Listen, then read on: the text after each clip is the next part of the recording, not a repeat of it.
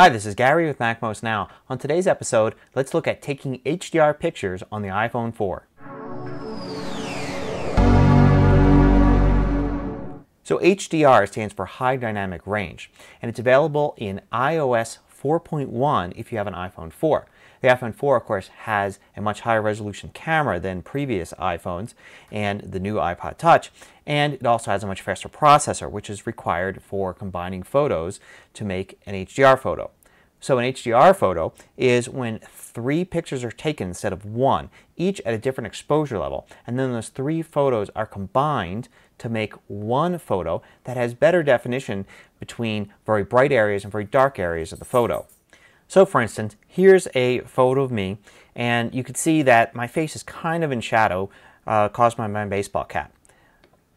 Now here's the HDR version, and you can see there's much more detail in my face, and you still get all the detail in the background. In fact, you get more detail all around with an HDR photo in this case. Now let's zoom in on that same photo, and you can see more clearly the difference between the standard and the HDR. The great thing about how the iPhone takes HDR photos is you get 2 photos in your camera roll. One is the HDR photo, but you also get a copy of the standard exposure photo just in case the HDR didn't work out. So here's another photo of me, and if we switch to the HDR version, we see that it certainly is a little different. It's brighter in my face, but there's a problem. If we look all the way out over the in the back, we see there's some flags, and we zoom in on those flags, we can see there's a double image. It's because the 3 images taken, the camera moved ever so slightly during the time of those images taken. So you end up with that error in the photo. So one way you can deal with that, of course, is to simply go back to the original image instead.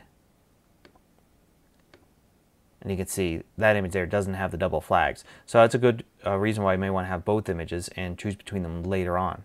Now, one of the uses of HDR photography is indoors, and it works particularly well if you have a light source in the photo. For instance, the screen here on my MacBook is a light source, and everything in the background is dark in comparison, even though the room is lit pretty normally. So if I were to switch to the HDR version, we can see I get much more definition behind the screen there, combining the light emanating from the MacBook and the natural light in the background to give me the best overall image.